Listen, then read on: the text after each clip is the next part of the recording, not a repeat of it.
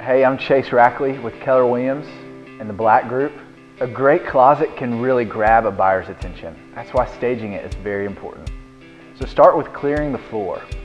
Shoes should be on racks or shelves, and remove any excess hangers that you have taking up space. You want at least 20 to 30% of the closet to be open space. If you're going for a luxury feel, use wooden or velvet hangers instead of plastic ones. And don't forget to keep those upper shelves clean and neat.